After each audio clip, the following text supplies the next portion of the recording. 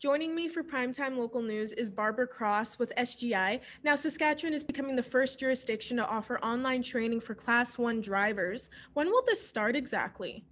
The online application will be available beginning March 29th. And what will be involved in this online course? Well, this is really the online equivalent of training that's offered in Saskatchewan today. The mandatory entry-level training program involves three parts. One is in classroom, one is in the yard, and then there's, of course, instruction in the cab of the vehicle as well.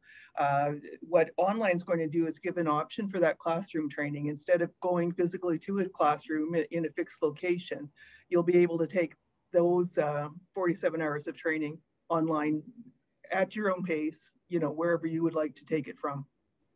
And for drivers that are wanting to know, how can you obtain a Class 1 commercial license in Saskatchewan? 2 years ago, we brought in mandatory entry-level training for this class of drivers. We call it MELT. In case I drop the acronym by accident, I'll let you know. So today, you have to take 121.5 hours of training before you can test for a Class 1 license in Saskatchewan. And it's 47 hours in classroom, it's 17 and a half hours in yard, and the remainder is in the cab of the vehicle. And why does SGI believe this is so important for drivers right now to have this online course? We were actually, the online course, it's really about accessibility. We recognize that this is a very intensive program. It requires quite a lot of time for somebody to go through it.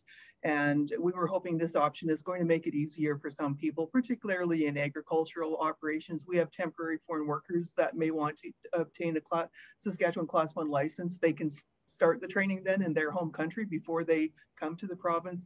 It's really about accessibility. And where did SGI exactly get this idea to start this online course? I know that it was announced when we brought the mandatory training program in 2 years ago that we would be adding an online component. We didn't do it at that time because we were pushing hard to get that program in place as fast as we could. And there wasn't time to also develop the online component. So we're really just following through on that commitment from 2 years ago.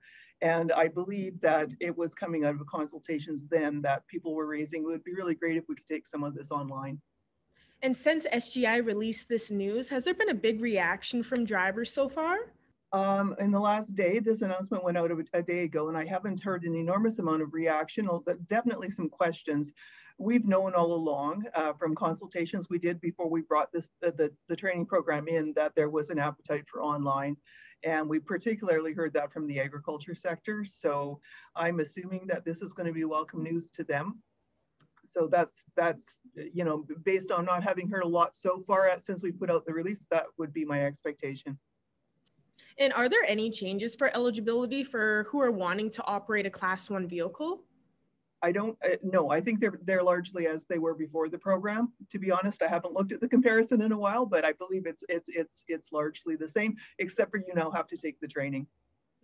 And can you tell us where people can find the course online and how much it is exactly? It will be available on the SGI website. I don't believe there's a link there yet, but there will be by March 29th. So you can find it there. The cost of the online training is $650.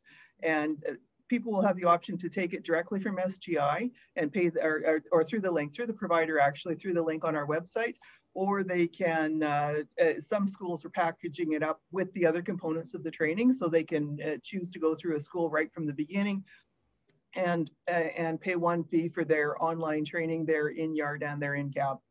Perfect. Well, thank you so much for joining me today, Barbara. Thank you.